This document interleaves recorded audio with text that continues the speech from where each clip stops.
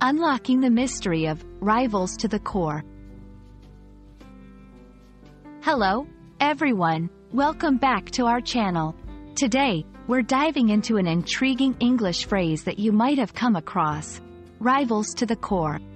This expression is rich in meaning and imagery, and understanding it can add depth to your English communication. So, let's unravel the layers of this phrase together.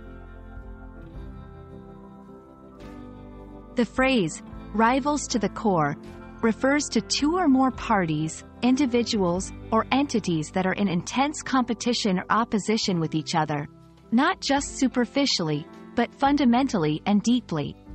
The word, rivals, suggests competitors or adversaries, while, to the core, emphasizes that this rivalry or opposition is profound and inherent to their nature or relationship. It's not just a surface-level conflict, it's deep-rooted.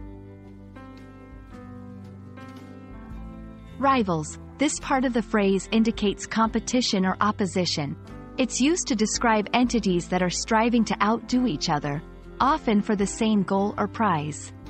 To the core, this expression adds depth to the rivalry, suggesting that it's not just a temporary or shallow conflict. Instead, it's integral to their identities or existence. The word, core, metaphorically refers to the center or the most essential part of something, implying that the rivalry is fundamental. To give you a clearer picture, let's see how rivals to the core can be used in sentences.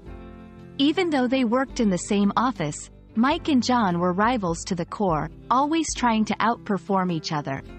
The two political parties are rivals to the core, with fundamentally different ideologies and visions for the future.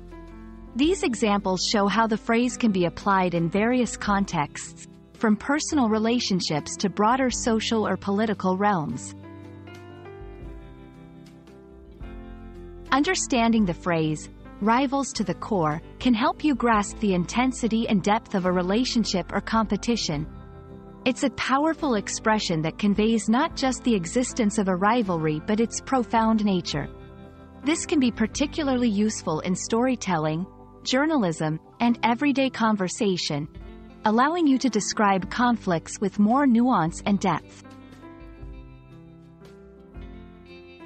We hope this exploration of rivals to the core has illuminated its meaning and usage for you. It's a testament to the richness of the English language and how phrases can encapsulate deep emotions and relationships. Remember, understanding such expressions not only enriches your vocabulary but also enhances your ability to express complex ideas and emotions. Thanks for watching, and we look forward to bringing you more insights into the English language. Stay curious, and see you in the next video.